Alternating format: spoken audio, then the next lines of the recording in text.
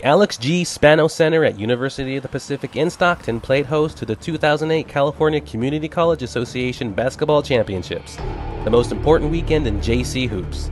Every game is do or die, win or go home. All a team can do is go on the court and give everything they have and hope it was enough at the end of the game. The Citrus Owls entered the state tournament with the #1 seed in the South. They entered the tournament with a 32-1 overall record and a perfect 12-0 record in Western State Conference South Division play. In their first round game, they would be facing the College of the Sequoias. The winner would advance to play the winner of the Los Angeles Trade Tech versus Fresno City College game, which would be played later on in the first day. LA Trade Tech was the #3 seed in the South, and Fresno had the #2 North seed.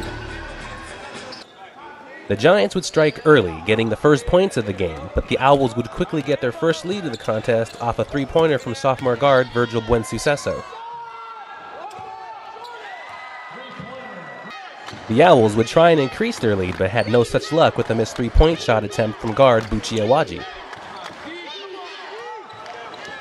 Sophomore guard Nate Richardson added 2 points as he drives the lane against the Sequoias' defense.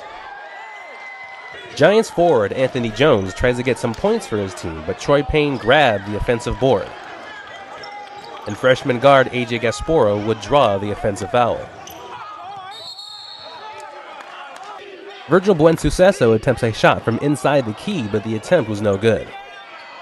A three-point shot by Sequoia's Akinocho Yuntz fell short, and Buensuceso picks up the rebound, giving the ball to Ralph Monday for the slam dunk.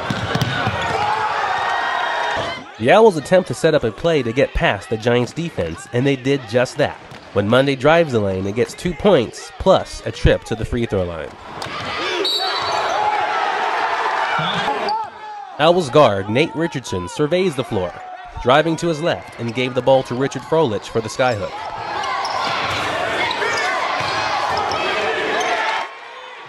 Monday would add another 2 points to the Owls' lead with a layup. AJ Gasparo attempts to break through the Giants' defense, but instead gives the ball to Richardson, who sinks the three-pointer.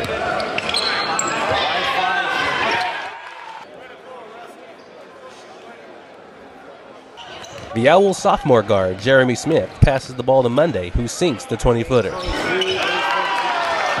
And a three-pointer by Smith locked up the victory for the Owls, winning 73-55 and a spot in the Final Four. Jeremy Smith.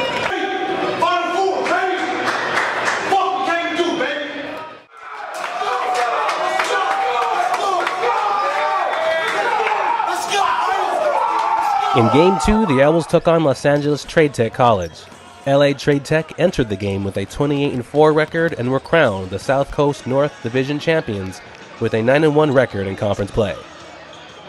The Owls struggled throughout the first half, shooting only 25% from the field and went into halftime trailing 45-36.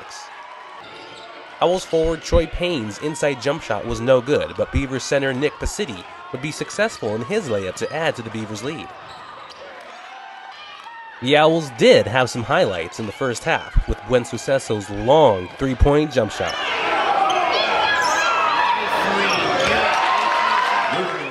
But the Beavers' James Lewis would silence the Owls' faithful when he hit a jumper of his own.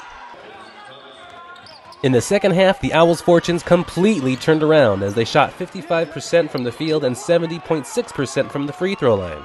The Beavers' Robert Summers attempts to take the ball down the court, but Owls guard Darren Moore strips the ball and results in 2 points, much to the delight of the Owls fans, including former Owls player Sean Hall.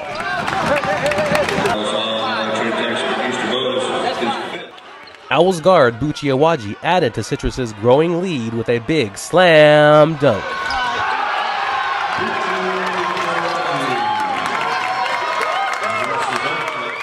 And as the final seconds ticked away, the Owls held on to their lead and locked their spot in the championship game against the Fullerton College Hornets.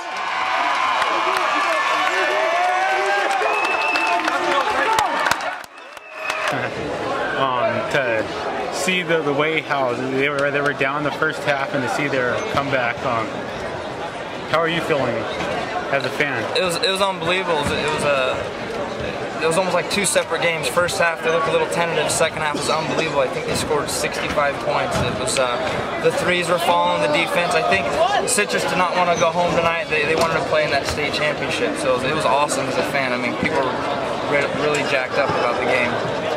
You guys are one game away from ultimate goal you guys set out for in the beginning of the season. How are you and your teammates feeling? Man, we're so excited right now. Man, I can't even express it. You know, it's the first time in school history that they've ever gotten this far. We played our hardest. You know, first half we wasn't shooting the ball too well. Second half we came in here, we talked it out. We said it. We was gonna throw the first punch. We came out and we threw the first punch and they never recovered from it. And I'm just very excited, man. I just can't express it. Yeah, you know, speaking about the second half, you know, for the past 2 months, you guys have been a second half team, and you know, second half, I mean, AJ was hitting his shots from 3-point land, and Darren was hitting his shots, and you were. And so, what do you think it is about that? For the second half, you guys just come out on fire. See, what sets us apart from most of these other teams is that we prepare for the second half. We prepare for the second half. We condition for the second half. We're a second half team.